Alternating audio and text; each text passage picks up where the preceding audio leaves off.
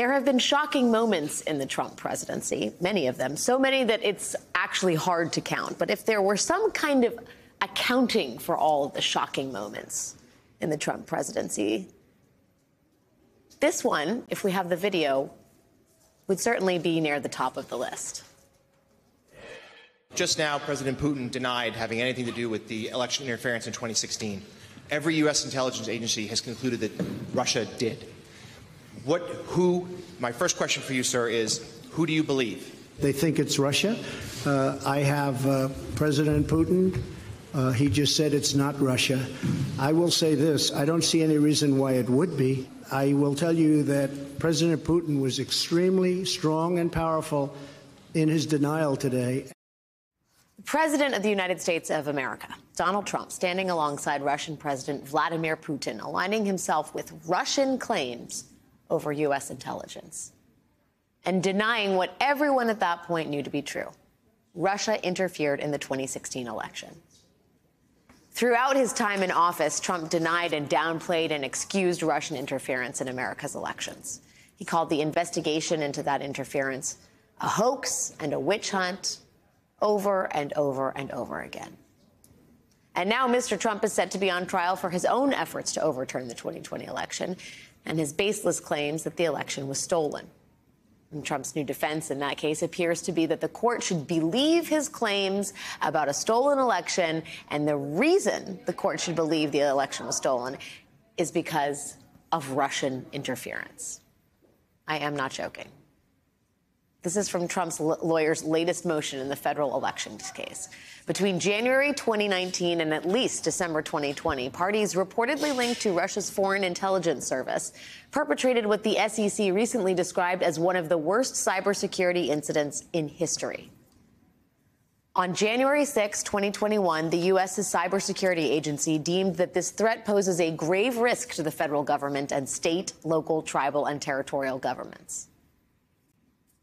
Just for a second, imagine being Trump's lawyer and going before the court to say with a straight face that your client, Donald Trump, was just really concerned about Russian election interference. And that it was Russia's fault and not Trump's that certain Americans distrusted the results of the 2020 election. Well, that argument is part of a pair of new motions from Trump's lawyers, demanding that the American government turn over thousands of documents that the defense believes will help Trump prove his case in court. And the Russian interference stuff is just really the tip of the iceberg here.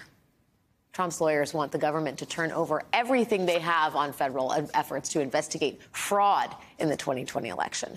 They want the government to turn over anything they have regarding undercover agents at the Capitol on January 6th.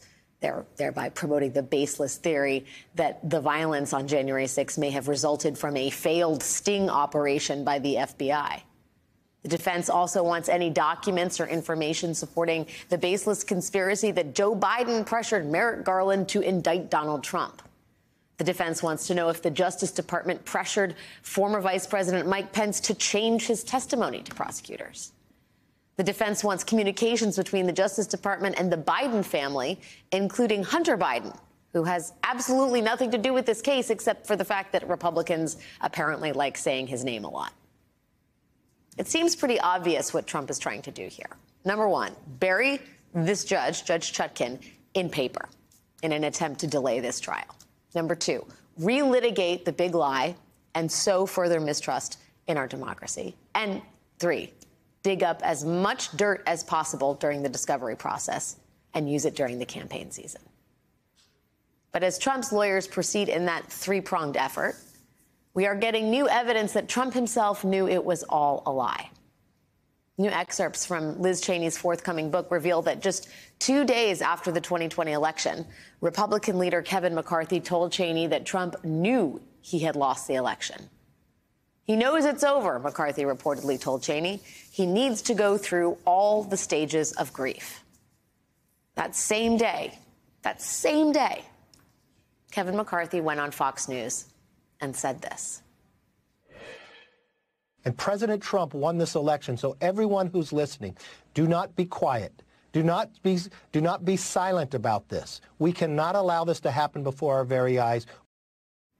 Donald Trump forced the Republican Party to go along with his election lies, even when he allegedly knew that he had lost the election. And now he is going to attempt that same strategy in a federal courtroom.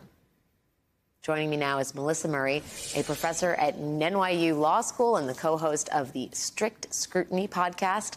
Also with me is former Missouri Senator and current MSNBC political analyst, the great Claire McCaskill. First, Melissa, from a legal perspective, let me get your assessment of this request. It's 59 requests from the defense, 70 pages of legal motions, 300 pages of supporting exhibits, asking for material that the prosecutors don't even necessarily have in their possession. So, as you said in the opening, Alex, this is kind of a long shot for Donald Trump. I think, again, there are multiple strategies that are being pursued here. The first, and I think principally, is to slow Judge Chutkan down by inundating her with paper. As a general matter, defendants can ask for material that's relevant to their defense, but they can't really ask for the world. And in situations like this, it really comes down to whether or not the prosecution has withheld information that would be relevant to mounting a vigorous defense. And here, some of this seems a little bit far field. Certainly the materials on Hunter Biden that were requested do not seem relevant to the issues at play in the January 6th hearing. So delay seems to be the name of the game here, but he's also playing to another court, and that's the court of public opinion. And again, you are exactly right in that a lot of this is to, again, begin to sow the seeds of disinformation and the idea that the election was stolen in 2020 and that the 2024 election is similarly imperiled. Claire, the thing that almost made my head explode was the notion that Donald Trump is deeply concerned about Russian election interference. I mean, it really defies explanation. Is anybody out there to be convinced that Joe Biden was Vladimir Putin's pick for president in 2020, especially given the state of affairs between the two men now? No, no one is buying that except that group of people.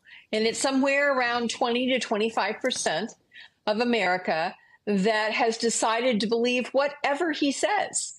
He could say the most outlandish, outrageous, and has said the most outlandish and outrageous things, and they will believe it. But I got to tell you, looking at all these cases, and I love Melissa's take on this, it makes me dizzy. We have civil cases. We have civil cases that are in front of the D.C. Circuit and have been there for over a year after they were argued and have not been decided, that touch on issues that he's bringing up now. Then we have other civil cases against Trump. Then we have criminal cases against Trump, both at the federal level and the state level. And all of this is swirling. It makes me dizzy. And I'm a lawyer. It makes me dizzy. All of the cases that are out there, all of the motions that are being filed, and candidly, all the appeals that will be possible. So I would really like the respected judges that are on the bench on these cases, especially those in the appellate court, what could be their excuse for not deciding Donald Trump's appeal on the issue of immunity in civil trials? Why in the world would that circuit be taking a year to decide a case? It is way outside the norm. Yeah, and we actually spent quite a bit of time talking about that yesterday in the way that these kind of pretrial motions have, and beyond, these appeals have a way of potentially really slowing down the timetable, even for an aggressive judge like Judge Chutkan, which sort of begs the question, Melissa. I mean, I assume there's a lot in this request from the defense that is laughable, but I would also assume that there's probably something in there that has some merit that could throw gum in the works, if you will. I mean, do you have that sense? And what might that be? What might be the implications of a sort of extended discovery process here? I think that's exactly right. Some of this is obviously going to be outlandish. Some of the material that's been requested, we don't even know if the Department of Justice has that in its possession. It could be part of the government's coffers of materials, but not necessarily things that are easily accessible to the prosecution and therefore able to be easily turned over to the defense. So a really good judge, a diligent judge, and Judge Chutkan is both a good and diligent judge, is going to have to sift through and separate the wheat from the chaff here. And that is going to be time consuming. And, this is a case that was meant to be lean, mean, and to move expeditiously. And this will slow it down. We have the Mar-a-Lago case, which already seems to be slowed down because Judge Cannon doesn't seem to be moving in an expeditious fashion. We have the case down in Georgia, which is slow moving because it's so unwieldy with so many defendants. And then, of course, we have the hush money case, which was always perhaps the most minimal in terms of the legal jeopardy that Donald Trump was in and also the nature of the charges themselves. But these are the two meatiest cases, and they're the ones that are most likely to be slowed down by all of these litigation shenanigans.